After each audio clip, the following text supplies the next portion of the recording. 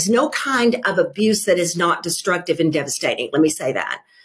But when it is in your home, then your home becomes a place, if you're young and you don't, most kids don't go tell it. There's too much shame involved, and there's too afraid of what would happen. What would happen to my family if I told this? So your home becomes this whole shadow place that you try to keep hidden. And I tell the story in the book of living right across the street from high school. I would walk out the front door of my home. My high school would be right across the street. I mean, maybe 250 steps from my front door, but I would make a mental switch all the way over, that I had to go from someone who felt such darkness and such shame and had so many secrets in a home of so many secrets, that I would have to put all of that